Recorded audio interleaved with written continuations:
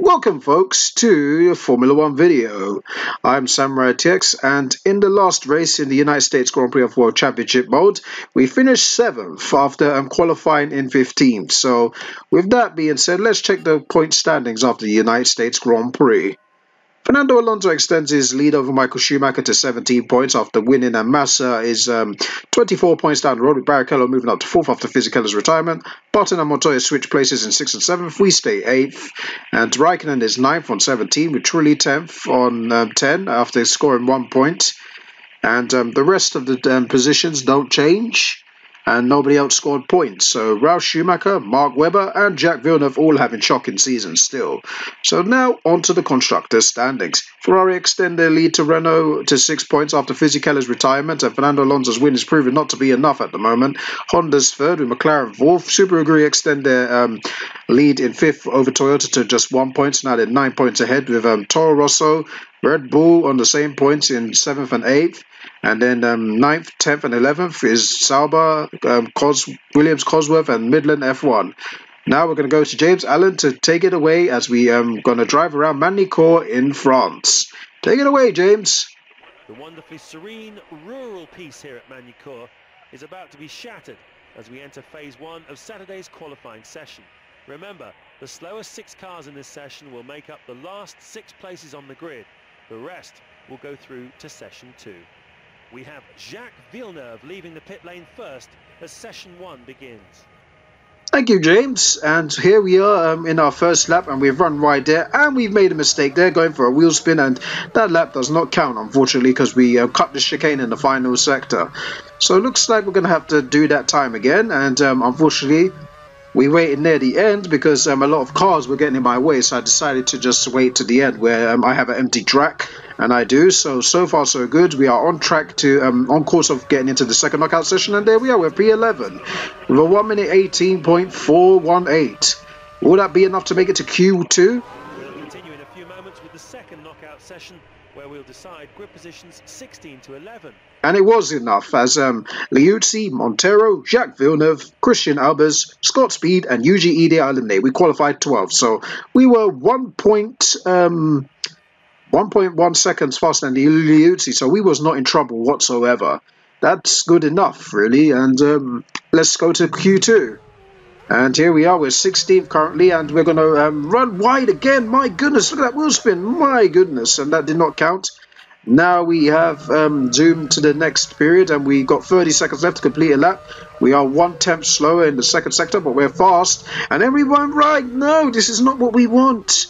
Oh dear, that's really lost a few attempts out to Takuma Sato, and that's definitely his qualifying session over. But we're going to still follow Takuma Sato as he's 2 corners away from finishing the lap. So here's the penultimate corner, then the final 2 corners here and here. And we get 1 minute 18.683, which is 2/10 slower than our first sector. We were only 1/10 off Nico Rosberg. We'll continue with session 3 of qualifying in a few moments. Imagine if we did not make that mistake. We definitely would have at least qualified in P10 or P9. I'm kind of disappointed with myself, but this is what happens when you have 0 practice and just go into the French Grand Prix without practicing. But this is my World Championship mode, where I'm going to get a lot of practice heading into career mode. But yeah, I'm 12th place in the Super Agri. That's not too bad. And Jenson Button is out. So Nico Rosberg made it through Jenson Button's expense. So I'm still looking forward to see who gets pole position in the French Grand Prix. But I got a lot of work to do if I want to score some points. Not as much work as I had in the United States. But I do fancy my chances if my pace is going to remain that consistent. But for now, let's check who got the pole position in the top 10 shootout. So there we have it, from 10th to pole. The grid order looks like this. Great qualifying session. I've really enjoyed it, and I'm sure you have too. Looking at the grid lineup, there seems to be a number of intriguing battles waiting to be resolved on race day. We look forward to sharing it with you. Goodbye. Wow, Juan Pablo Montoya is 5/10, half a second faster than Felipe Massa, and nearly a whole second quicker than Michael Schumacher and Fisichella. Truly in 5th place is 1.4 seconds off the pace. My goodness, Alonso's 9th. The World Championship leader is 9th, so that is well needed by the Ferraris to out-qualify Fernando Alonso. And Fernando Alonso's having a miserable weekend. So he's going to be in the ride of his life as he's got to overtake a lot of cars. It's doable, but we shall see what happens. So we're going to make it go to Martin Brundle as he's going to talk about the French Grand Prix and the grid. So, yeah, I'm pretty excited for this race. I start P12 and I do fancy my chances of scoring points because my starts are magnificent. But without further ado, it's time to enjoy the French Grand Prix. Welcome to Manicourt, 2.6 miles of the smoothest tarmac you'll ever find. This is the French Grand Prix. Manicourt, the current home of the French Grand Prix, is situated in idyllic countryside and was originally designed to incorporate features from other famous circuits. This is why some of its corners take their names from other Grand Prix venues. The track itself has one of the best surfaces on the Formula One calendar, but its tight layout can make overtaking quite difficult. It's a clear day here at the moment, good visibility for the drivers. Thanks for that, Martin, and we are going to the grid as we start P12. We had our own parade lap there. As you can see, our rear tyres are hot, but our front ones were cold. We tried to heat them up, but nothing was happening. But when the 5 lights go out here, we will be racing here in Manicourt in France. As we hit the acceleration, it is lights out and away we go, and what a start by Takuma Sato. He looks like he's going to overtake Jenson Button rather easily. And he does, and Kimi Raikkonen is next in the overtaking department, but we brake to not hit him. Gotta be careful not to take any damage, and whoa, let's not go too quickly. But we moved up 1 place, which is good, but here's where everybody's slow on the braking zone. Heading into turn 3. We've overtaken Kimi Raikkonen for 10th place. Next is Nico Rosberg for P9. Alonso's in the final points position, so he's at least overtaken Nico Rosberg already. And we've overtaken Nico Rosberg for P9. Yes, we made it stick. And next is Fernando Alonso. Can you believe it? We're actually feeling racy under the... wow, as we said, we're feeling racy. We overtook Alonso very easily there. So next is Nick Heidfeld. Alonso's out of the points, while the Ferraris are taking advantage of this. And we've overtaken Nick Heidfeld for P7. And Barrichello... oh, contact! Oh, dear, don't crash each other's 2 Hondas. Sato has to run wide and give Barrichello back the... position just in case we get penalised, and we still fancy our chances against Barrichello here. What a start by Sato, moving up 5 places, and he still fancies his chances against Barrichello here, and he's going to overtake Barrichello for 6th place, already moving up to P6. Amazing start by Takuma Sato. Next is Fisichella, the 2nd Renault. And, well, Fisichella has to hold the flag for the Renault team as Fernando Alonso's not in the point, so it's lap 2 here, and we're fancying our chances against Fisichella, who's also fancying his chances against Jarno Trulli. So our battle has just begun. We gotta have as much. We gotta get as much overtakes in as we can, because our car's really slow, and within the first 2 laps, the AI tend to be very slow actually. So yeah, we really gotta get these overtakes done as soon as possible. So yeah, we're going to try and keep up with the Renault, even though the Renault's speed is better. And Fisichella fancies his chances on Jarno Trulli in front of us, and Fisichella overtaking Jarno Trulli. No, he hasn't. Trulli has held his position. Great fight by Fisichella and Trulli. Surely we're going to fancy our chances here as these two continue to battle. Here we are. Look, we've closed up on Fisichella, and we're going to overtake him. What a pass by Sato as he's in P5. Next down the road is Jarno Trulli. So the battle did not really pay off for Fisichella, as Jarno Trulli does remain P4, but Fisichella's dropped to P6 behind the super aggressive Takuma Sato. And I had to hold my breath for a second, and well, not hold my breath, I had to take a deep breath because that was a lot to take in. Now Trulli is the next person to pass on lap 2, and it seems the Ferraris of Michael Schumacher and Massa and Montoya are getting away from Trulli, but Trulli's trying his best to keep up, but at the moment I just don't see him catching up with them. And wow, we just leaped over the curve like we're Vitaly Petrov from Malaysia trying to take a little bump up the sky like we're flying, but good thing nothing happened. We're going to skip to near the end of lap 3, as we do fancy our chances on Jarno Trulli. Lap 4, sorry, not lap 3. We skipped to lap 3, because there was nothing happening. And there's contact. We lost our front wing, but that overtake seems to be clean because we only had 2 tyres of the track. We didn't have all 4 tyres of the track, otherwise I would have to give position back to Jarno Trulli. So we're at P4. Great stuff by Takuma Sato. And now we can try and pull a gap on them and try and catch up with Michael Schumacher. And that's never going to happen. As we skip another lap and go into the sector 3, we are still P4, and we are still controlling this position. And we ran wide. No, that's not what we want. And we've ran right. Fisichella's pushed us off the track. What a cheeky overtake by Fisichella to push us off the track. And now we are in trouble because now we've got Barrichello behind us. And we're going to try and hold our position here. And we got 0 seconds as we got penalised thanks to Fisichella pushing us off the track. I don't know if you will blame Fisichella for that overtake. And Barrichello has fancied his chances, but no, Sato has defended his position rather well. I don't know who you will blame for that, me or Fisichella. I did run wide trying to regain my position, and then Fisichella did push me off the track. I don't know who you blame. I'll just put that down as a racing incident for my penalty, but that was a bit of a naughty move by Fisichella. I think a lot of people would say that was a bit naughty by him, but that's the AI in this game. They're pretty racy, which I like. We're going to skip to lap 7, and we are scheduled to pit this lap. So we're in second place after Michael Schumacher pit. The Barrichello fancies his chance. Oh dear, we got contact. We got minor damage on our front wing. I don't think we will change it in the pit lane. Maybe we will, but Barrichello has overtaken us for P2. And, whoa, we've run wide. Oh, my goodness. And, well, that is all she wrote here. Oh, no, it's not. Fernando Alonso's really fancying his chances as he's ramming up out inside. And he's overtaken us for P3. Fernando Alonso's ahead of us. And now he wants to take advantage of the situation as he wants to get ahead of the Ferraris as he pits. But we're not giving up our position just yet from Fernando Alonso. Come back here. We're going to try to do a dive bomb, and a dive bomb worked, and we're in P3. My goodness, what a battle we're having here with the Renaults. Fisichella's already gone, so he's pitted. I expect him to join be ahead of us when we pit. But here we come. We're going to... Oh, my goodness, contact with another Renault. Fernando Alonso doesn't have a battle in the pit lane. My goodness. That was a duke-it-out battle. Oh, my goodness. That was insane. We were having a battle, wheel-to-wheel battle in the pit lane. All right, let's see how we do. Oh dear, that was very slow.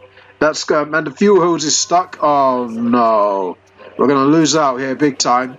And it's a 9.7 second pit stop, but that fuel hose was stuck in us. And looks like I think Fernando Alonso is still behind us. Ouch, we hit the barriers. Lucky our wheel didn't come off. And did we end up behind Trulli? Yes, we do. And Barrichello. We've oh dear.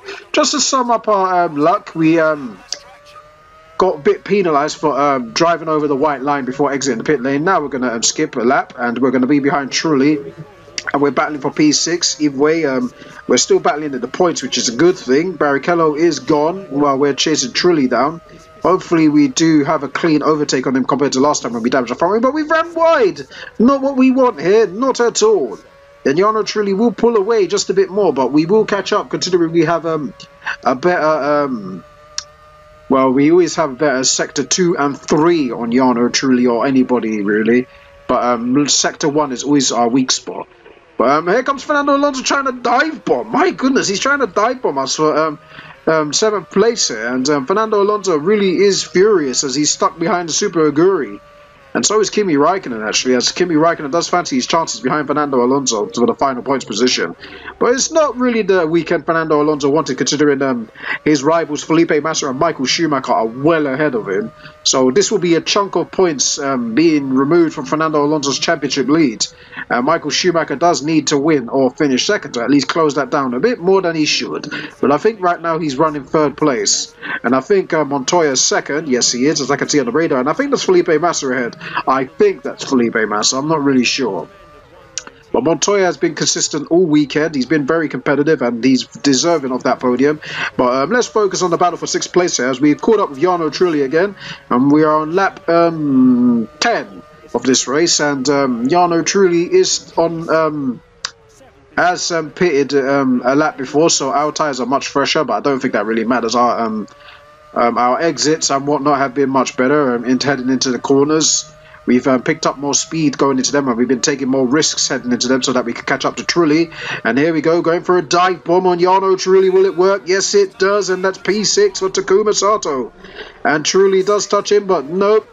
He's kept 6th place to Takuma Sato, and he's made it stick. And next is Fernando Alonso for Jarno Trulli. Can he overtake Jarno Trulli for P7? We're going to skip ahead to lap 12, and well, they're talking about Massa's battle with Montoya, I believe, because Montoya is trying to catch up, and Michael Schumacher is trying to catch up with Montoya. Well, Fisichella is down the line, as you can see, and Barrichello. So everyone's really having their own race.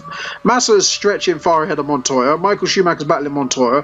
Fisichella's just having a battle with himself and a ghost, and Barrichello's having a battle with himself. We're going to skip to the penultimate lap of the race, which is lap 13, and we are coaxing at home as we are still in P6, and we are talking about Massa, I believe, still. Massa will be happy to have put some distance in between him and the car behind. He now looks good for holding this position. Yeah, I think Martin Brundle was talking about Felipe Massa there, pulling away from Montoya, but that's not really our concern. Right now we are focusing on our battle with Jarno Trulli. We are 1.7 seconds ahead, so P6 should be ours, to be honest with you, unless we somehow fluff our lines, which I hope not. For me to be driving in a Super Aguri and be in 6th place on a track I have not raced on for since 2007, I believe that's considerably a great achievement for me, to be honest. So yeah, I'm going to drive this home. This actually feels like a victory for me personally, considering I'm in a Super Aguri as well. So this really does feel like a victory. Jarno Trulli is now 0.9 seconds down the road, so 9 tenths behind, and he is closing down as he should because he's in a faster car. But yeah, as the speaking of the French Grand Prix, it is back on the calendar for this season, and I hope it will be a great race. It's not going to be at Magny-Cours, unfortunately, but it is at I think they call it Paul Picard or something. I'm not sure what the track is called. I might have to correct myself in the comments when this video uploads. I will correct myself in the comments. I'm not too sure what it's called, but we start our final lap, and so has Felipe Massa, Michael Schumacher, and Montoya. And it's been a good race for us. I said I do fancy my chances, and the start made it for me. The first two laps for me, because I moved up to P4. That was very important for me to get that kind of start when I did.